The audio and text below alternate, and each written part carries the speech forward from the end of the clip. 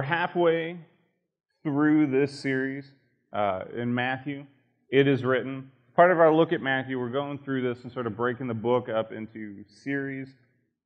And so this one, it's the nativity story, Matthew end of chapter 1, all of chapter 2. But what's interesting about Matthew that he does that other writers in the New Testament don't do is he wraps everything that's happening around different scriptures. And so he's showing how through prophecy, all of this was predicted, all of this was as God planned it. And so he chooses these 5 different references that he wraps the story around. So we've already looked at 3 of them. In week 1, we saw how Jesus is the fulfillment of this prophecy that one day there will be this child that signifies that God is with us. He's no longer just above us, now he's also God with us. He gets this name Emmanuel. And then week 2, we talked about how even the place that Jesus would be born was foretold. It was predicted completely. You ask any scholar back then, where's the Messiah going to be born? And everyone's going to tell you, Bethlehem. Where is Jesus born? Right there in Bethlehem. The Magi are directed there because that's where God had planned it to be. And then week 3, we saw how God's plan is unstoppable. Last week, we talked about how Herod, he gets thwarted from trying to kill young Jesus, that nothing can stop God's plans when he puts them into place. He does what he wants to do. And so this week, we're going to look at the 4th reference that Matthew makes here, and it sort of piggybacks on to last week's, because last week we talked about how God's in control, he does whatever he wants, his plan can't be thwarted, he is unstoppable. And so that raises some questions. And Matthew doesn't shy away from those, he leans into them.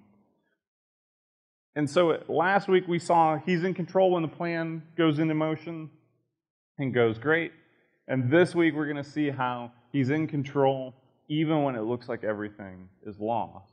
And so in Matthew chapter 2, verse 16, he writes this. He says, "Then Herod, when he saw that he had been tricked by the wise men, became furious. And he sent and killed all the male children in Bethlehem and in all that region who were 2 years old or under, according to the time that he had ascertained from the wise men. Then was fulfilled what was spoken by the prophet Jeremiah. A voice was heard in Ramah, weeping and loud lamentation. Rachel weeping for her children. She refused to be comforted because they were no more."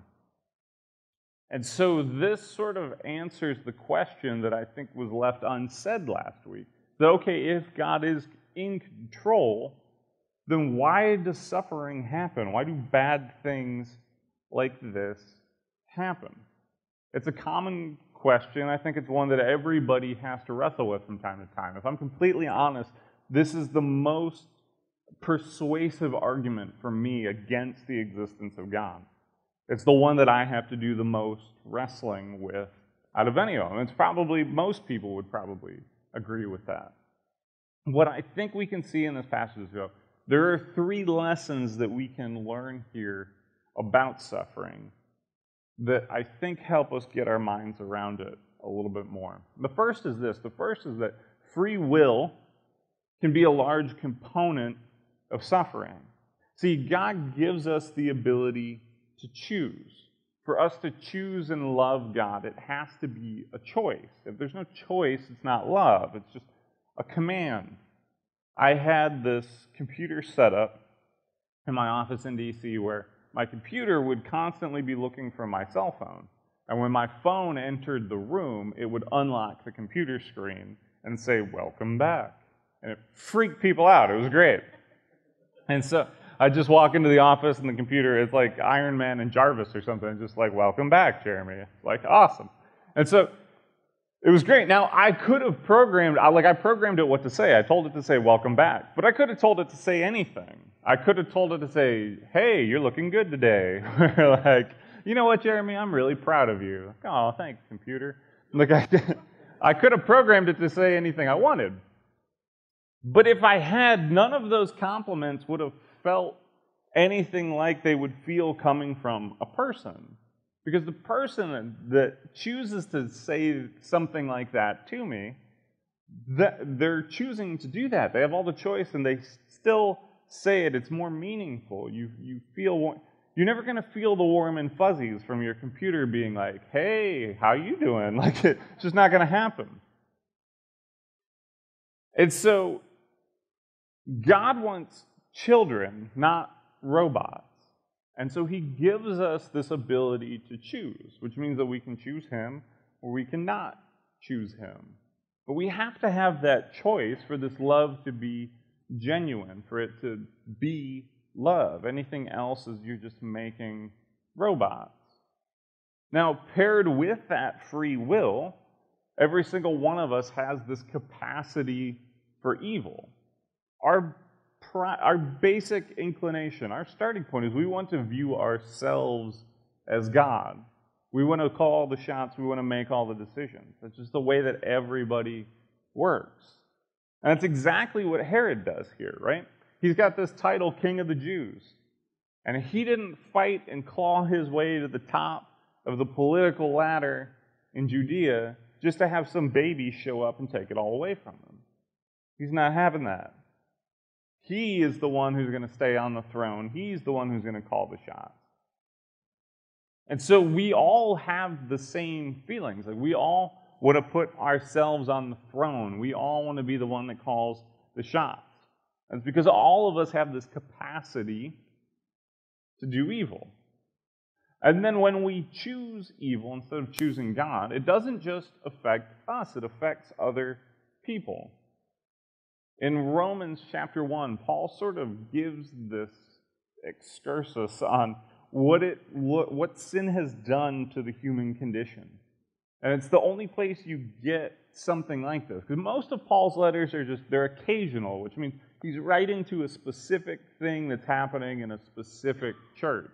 Romans, he's sort of writing them and going, hey, this is all the stuff I believe, let me come preach it to you. So it's a different thing. So he does give us these broader theological ideas. And in Romans chapter 1, he gives us this really interesting insight. In verse 28, it says, and since they did not see it fit to acknowledge God, God gave them up to a debased mind to do what ought not to be done. They were filled with all manner of unrighteousness, evil, covetousness, malice. They are full of envy, murder, strife, deceit, maliciousness. They are gossips, slanderers, haters of God, insolent, haughty, boastful, inventors of evil, disobedient to parents, foolish, faithless, heartless, ruthless. Though they know God's righteous decree that those who practice such things deserve to die, they not only do them, but give approval to those who practice them. Now look at the list of sins that show up in this list. Covetousness, malice, envy, murder, strife, deceit, maliciousness, gossip, slanders, insolent, haughty, boastful, disobedient to parents, heartless, ruthless. These are predominantly sins against other people. Frederick Bruner, in his commentary on Matthew, says, hating revelation leads to hurting people. If people will be ungodly, they will be inhumane. And so when we use our free will to not choose God, eventually that's going to have ramifications. And that's not going to mean, okay, yeah, so you're saying if I'm not a Christian, then I'm going to go murdering people. No, that's not what I'm saying. But it will lead you to a place where you will have ill effects on other people. It must. That's what sin does. We all carry around this capacity for great evil, but I think sometimes we underestimate it. We don't sometimes necessarily want to embrace just how dark we all have the ability to go. If you want to know how far human beings can go, you don't have to look any farther than the cross. Like, the Son of God comes to earth, and humans torture and murder him. If you will do that, what will you not do? The capacity is there for anything imaginable. And so some suffering that we endure is based on the free will choices that other people make. Herod has about 20 or so boys murdered here. Given the size of the town, the ages of the boys, they work out. There's no more than 30 children that we're really talking about here. But this is just one moment where Herod chooses to do something evil. And it's actually pretty unremarkable compared to some of the other things that Herod does in his lifetime. He kills his sons and wives like it's no big deal. At one point, he orders that upon his death, that one person from each of the prominent families in the land should be murdered. Why? So that at his death, everyone's mourning would be genuine. It was crazy. Thankfully, that order was not carried out. But it goes to show just how sick this guy was. And so sometimes suffering, not always, but sometimes suffering happens because we're given agency to do what we want. And sometimes that agency, combined with our capacity for evil, causes people to make some horrific choices. And so that's the first thing. The second thing is that what's interesting here is that Matthew and Jeremiah, they don't look to diminish suffering in any way. They don't try to explain it away, they embrace it. Jeremiah is writing to the people of Israel as the exile is happening, like right in the middle of it. And he doesn't tell them, well, just ignore your pain. He doesn't say that. He allows them to embrace it.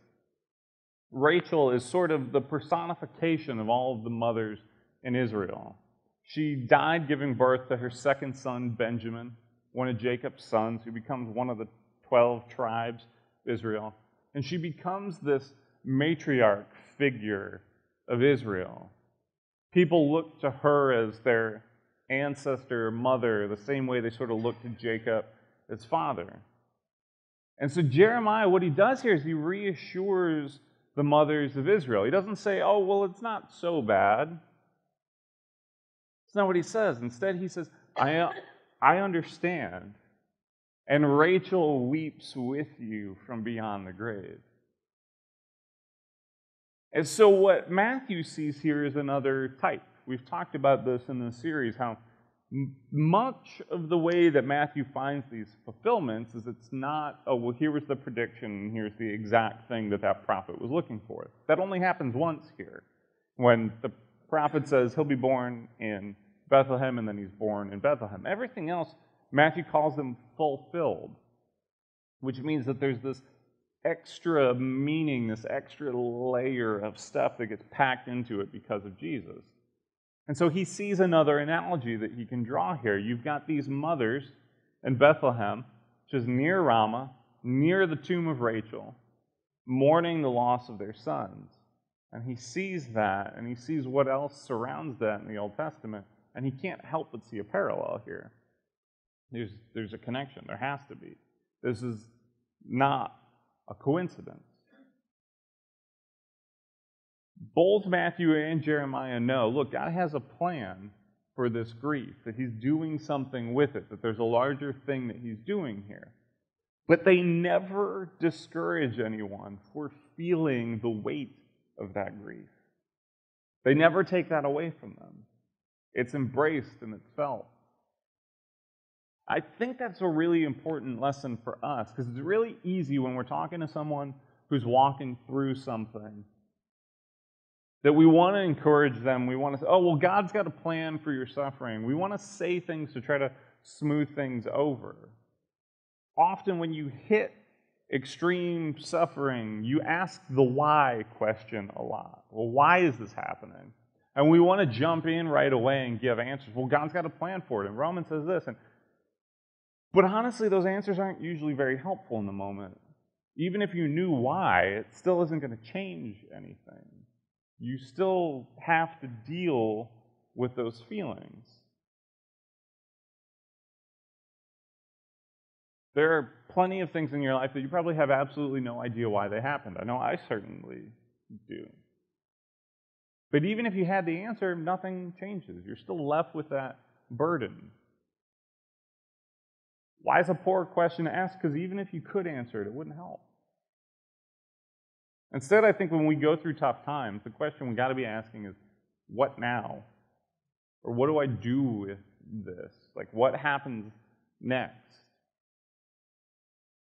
And if you're with somebody who's grieving, who's going through something extremely difficult, I think the best thing you can do a lot of times is just sit and listen. Because there's not really going to be a ton you can say that's going to make it any better. Because you're present, you're being there for them, that's going to mean more than anything you can say.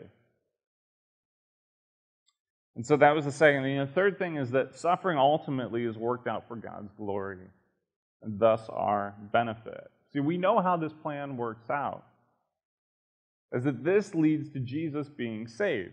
See, Herod wouldn't have stopped looking for Jesus unless he had reason to believe that Jesus was dead.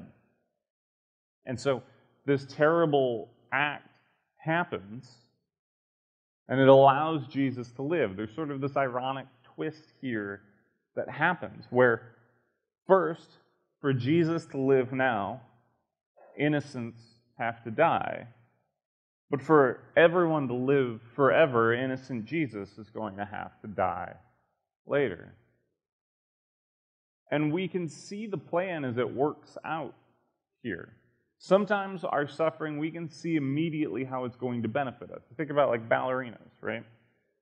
They're always walking around on their toes, things like that. Well, how do they do that? Well, they wear these things called toe shoes that have a wood block in the toe.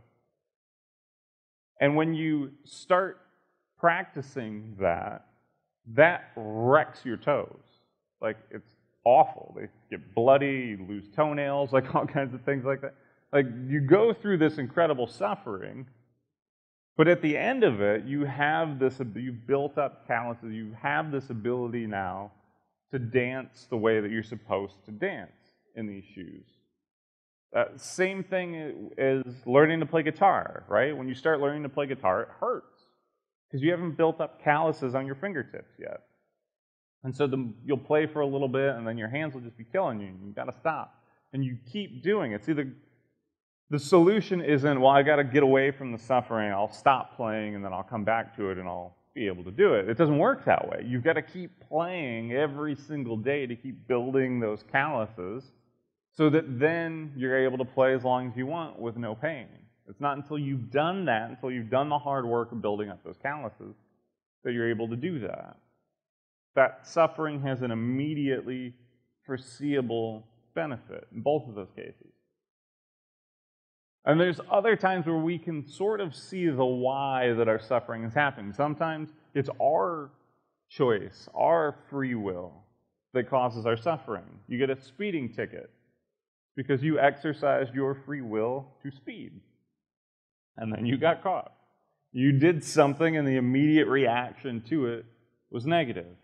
Sometimes it's someone else's free will, like Herod in the text here. He chooses to go after the children and they suffer for it. If someone exercises their free will to punch you in the face, you will suffer. Sometimes suffering is just the laws of the universe at work. Like God creates everything and He puts these laws of physics and so forth into place, and the result of that sometimes causes suffering. If you're on a four-wheeler and you get thrown off it, gravity and inertia will cause you to suffer, right? Sometimes suffering is to refine our character. Sometimes you go through something and you learn lessons and you come out of it a better person for it. You come out looking more like Jesus. But that doesn't answer all suffering, because sometimes it seems like good people suffer far more than bad people. It's like, well, why am I going through this when clearly this guy has a lot more work to do than I do, right? And so sometimes that explains it, but it doesn't stick as sort of a hard rule. None of these do. There's no one why that explains all suffering. And now sometimes it becomes obvious to us in hindsight. This is how a lot of ministries get started, where you go through something terrible, and then on the other side of it, realize, oh, I can use this to help other people. Our Celebrate Recovery ministries work that way. The people who run those have been through that program, and it helped them, and now they're in a position to help other people. Jen Krogh, who's got this incredible testimony of weight loss and life change, she's now in a position to help other people through those things. And so that's why Lakeside has First Place for Health and the Daniel Plan. We wouldn't have those things without her, and without her having gone through that hard, long process. There are times, though, the answer just never comes. Sometimes we're not able to grasp why the things that are happening to us are happening. This week, our little corgi, Pepe, had shoulder surgery to clean up some torn cartilage and restabilize his shoulder. Now, he has absolutely no idea why any of this is happening to him. We took him someplace, and then he passed out, he woke up, and now he's shaved, and he's got staples in him and all this stuff, and he's just miserable. And especially now that we brought him home, because we're supposed to restrict activity for like 4 to 6 weeks with a corgi. Good luck with that. And so we've got him hemmed into this little tiny area in our family room between like the couch and the wall. And so he's got a good maybe like 5 feet by like 12 feet that has some obstacles in it, so he can't get up a good sprint, because that's what he wants to do. But if he does that, he's going to hurt his shoulder more, and it's going to be terrible. And then we had to put the cone on him. He had to get the cone of shame, because otherwise he's trying to lick at his shoulder and all this stuff, and so we had to do that. Although I did find, they had told us, well, you can just put a t-shirt on him. Like, okay, well, how are you going to get a corgi with a hurt shoulder into a t-shirt? Like, these arms are not long enough to make that happen. But I did find online button-up shirts for dogs, and so he's got this little Hawaiian barbecue shirt that's coming. So we can just like put it in and wrap it around and button him up, and then be able to take the cone off. But he's itchy because they had to shave him, and now we're going to have to take him to the vet and get his staples out. And this whole thing is happening to him. They seem terrible, and he's completely unable to grasp why it's happening. Well, why can't I go upstairs with you guys? Why am I stuck down here? You guys are sitting on the couch, and I'm stuck back here. And he just cries and cries and cries, poor little guy. He's unable to grasp why any of this is happening. But ultimately, it's all for his good. It is all for his benefit, because he was limping. He had some lameness in his right front leg, and there was pain that was happening. He couldn't put all of his weight on that. Now, after the surgery, we're like days out from surgery, and he's already putting more weight on his right front leg than he used to. The surgery worked. It's helping him, but now he's just miserable. Why am I going through all of this stuff? In a vacuum, these are all bad things. If you rolled up into my house and just started stapling my dog, like, we would have words, right? But ultimately, we have this perspective that he doesn't have, that these are all good things for his benefit. To him, they all seem very terrible. But the reality is they're all for his good. And I say that because our inability for us to find a reason for our suffering does not negate the possibility that there is one. It's often argued that, well, if an all-powerful, all-loving God exists, then there wouldn't be suffering. Because if there's suffering, either it means he's not all-loving, that he is all-powerful, he could stop it, but he chooses not to, so he's not loving in that way. Or he's not all-powerful. Maybe he is all-loving and he really wants to stop it, but he's not able to do so. That if you have a God that's all-powerful and all-loving that allows suffering to happen, that doesn't connect. But I've just shown that there are plenty of times that our suffering has a purpose.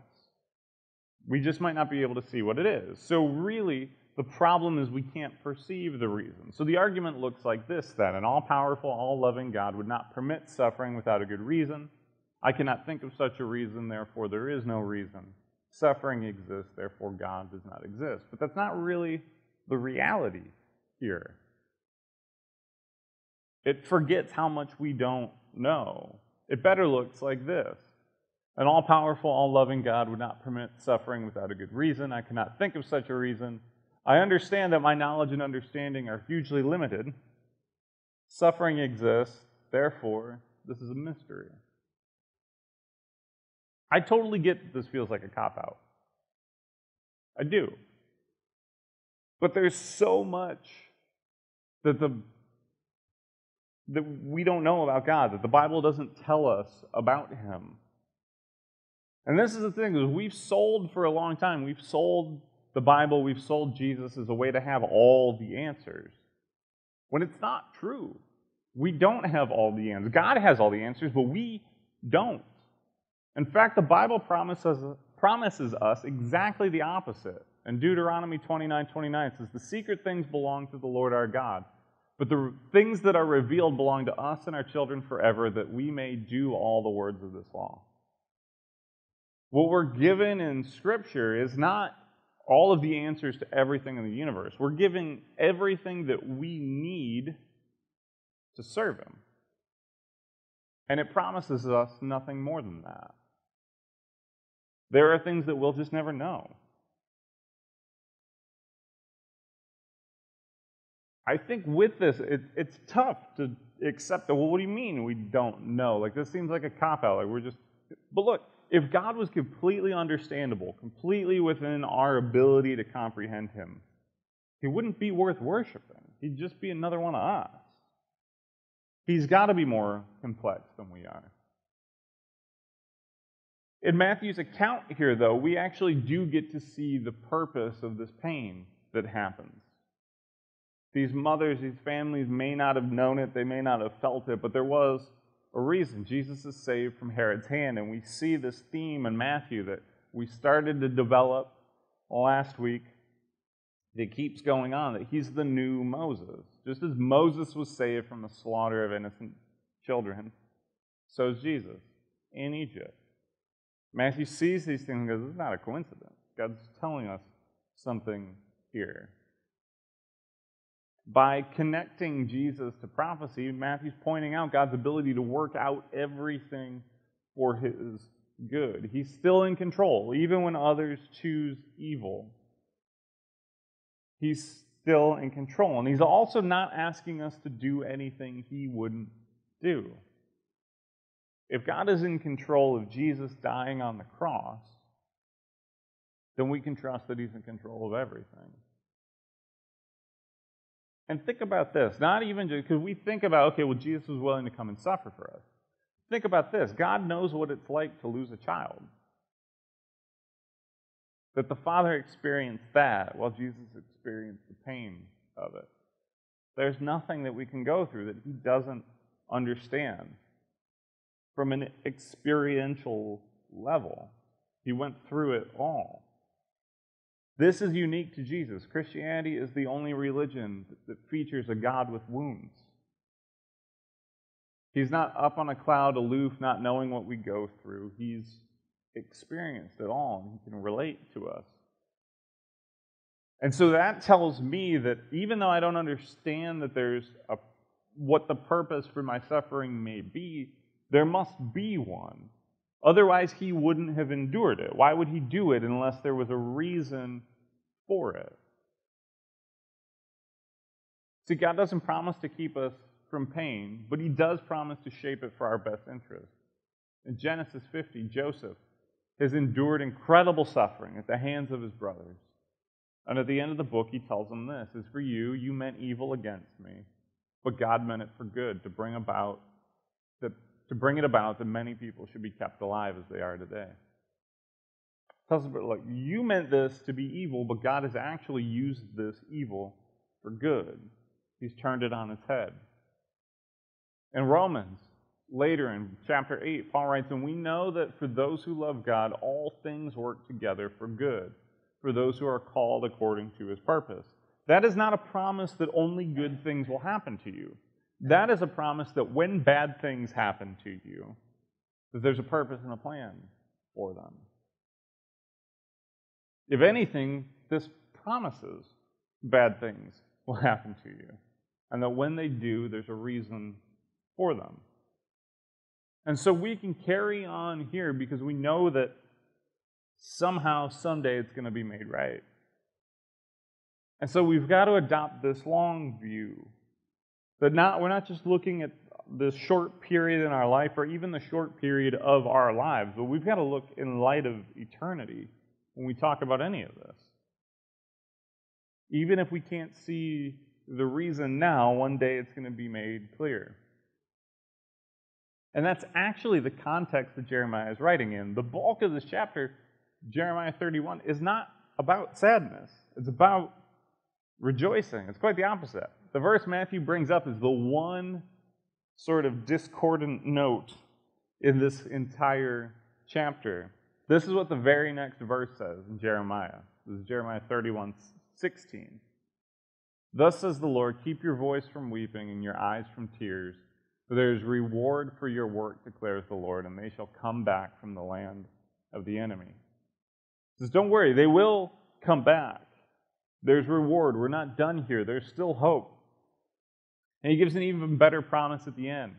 In verse 31, he starts, behold, the days are coming, declares the Lord, when I will make a new covenant with the house of Israel and the house of Judah, not like the covenant that I made with their fathers on the day that I took them by the hand to bring them out of the land of Egypt.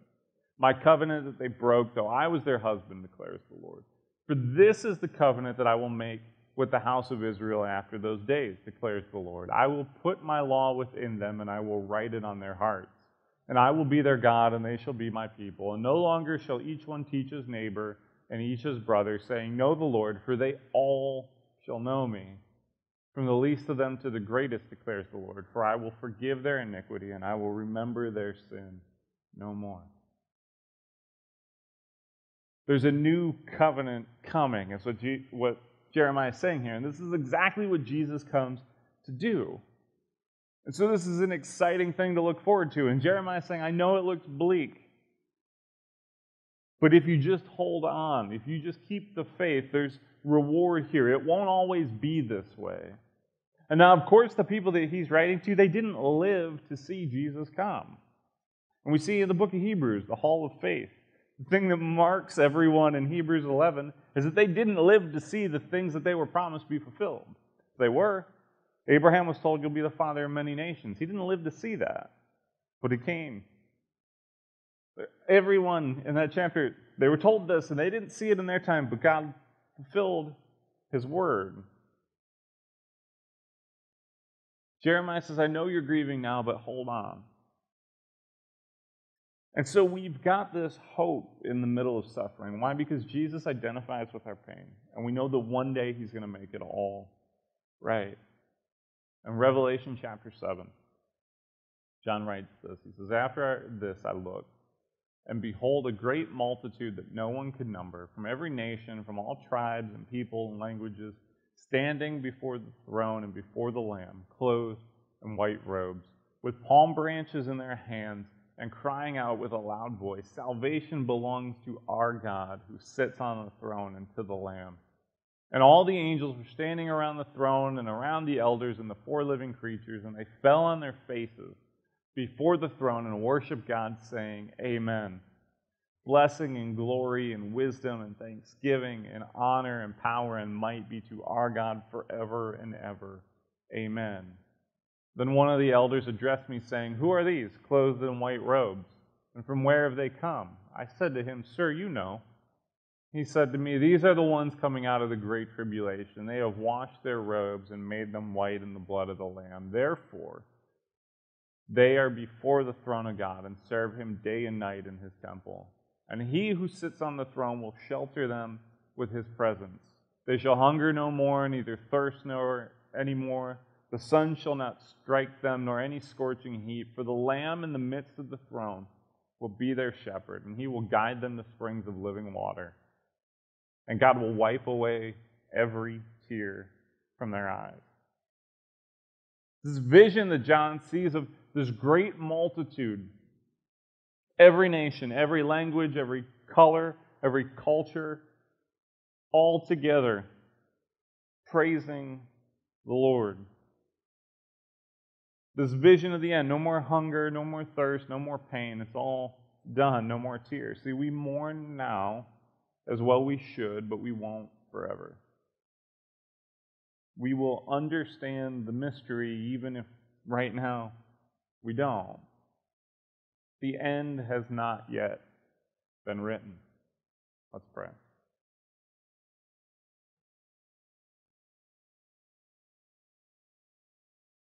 Lord, we thank You that we have a God who identifies with us in our pain, that knows what we go through and works all of it out with our best interest in mind.